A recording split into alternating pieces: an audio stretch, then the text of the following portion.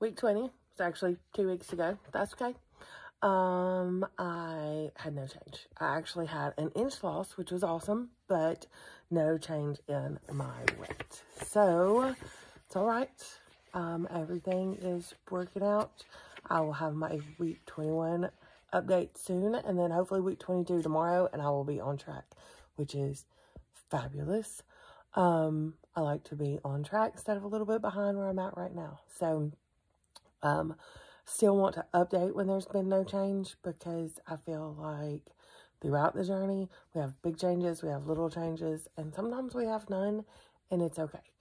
I get a little discouraged. It's probably why I got behind.